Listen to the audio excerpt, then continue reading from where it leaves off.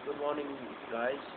I went to the open air market with once more and did some shopping. And yeah, I'm getting the gist of it. And we also have a maid, so I don't have to do some home tasks that I used to do. I don't know if it's totally a good thing. There is obviously some disadvantages that I'm not training myself to be more reliant. Um, yeah, like what my type MBTI stands for. And mom got the computer back from the college, and she was saying that it wasn't work. The computer guys there couldn't make it work, but here it worked perfectly. So those guys are idiots, I think. And I have this Raspberry Pi here with me, and maybe I'll set it up for her in the college soon. So let's choose a topic for today. And I have the sniffles a bit. I don't know why. Somehow it got in. Okay, so today's topic can be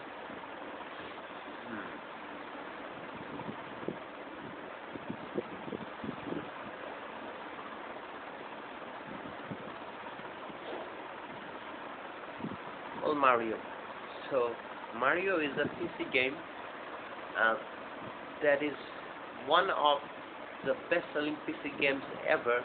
I think it is the one that has sold the most copies, and it is quite an early game before the in the 1990s or perhaps in the late 80s, and a lot of newer versions came out of this old game, including quite a few for the current generation of consoles that includes the Nintendo Switch.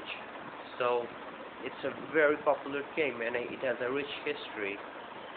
And the objective of the game is usually to guide Mario from the starting square to the end of the level, which are usually horizontal, and Mario can jump over enemies' head to crush them, or sometimes if he gets powered up, he can use these energy balls to subdue the enemies he has. And there are all sorts of special jumps and moving platforms that needs to be navigated.